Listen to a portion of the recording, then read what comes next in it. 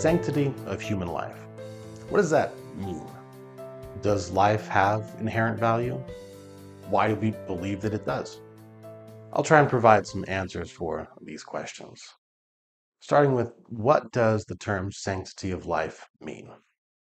Simply put, the phrase sanctity of life refers to an idea that all human life is sacred and precious. It has been used by different groups over the years and as such has been applied to a variety of contexts and circumstances. But it always fundamentally means the same thing, that life is sacred and precious. And if life is precious, then it should be protected. But why do people believe that? Why do people believe that life is precious, that it has value, and that it should be protected? When God created mankind, he breathed life into them. He created humans after his own image and set us apart from the rest of creation. Genesis chapter 1, verses 27 and 28 says, "So God created man in his own image. In the image of God, he created him. Male and female, he created them. God blessed them, and God said to them, 'Be fruitful and multiply, and fill the earth and subdue it, and rule over the fish of the sea, and over the birds of the sky, and over every living thing that moves on the earth.'" Genesis chapter 2, verse 7 says, "Then the Lord God formed the man of the dust from the ground, and breathed into his nostrils the breath of life, and the man became a living person." Because God created us, I believe that each life that has existed since has inherent value. Life is valuable. Life is worth saving.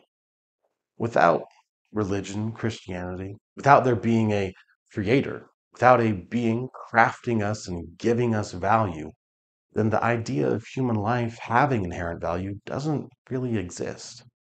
Because you see, the alternative to creative design is us just being an accident, a byproduct of time, which is problematic and has many issues. If you and I are just an accident that happened, if we're just a byproduct of random chance, then it's not hard to come to a conclusion similar to life has no real meaning or life has no real value. If that were the case, then truly nothing matters and there is no meaning to life or anything else. That doesn't sound good to me, though. Not just that, it doesn't sound right.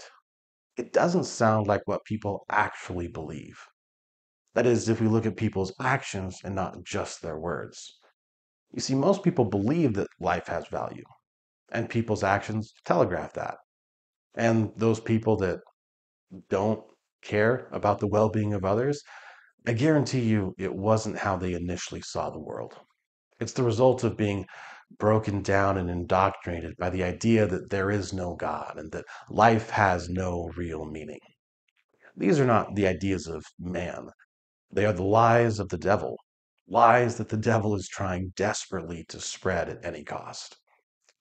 In the world of today, when people are trying more and more to devalue human life, remember that God created you.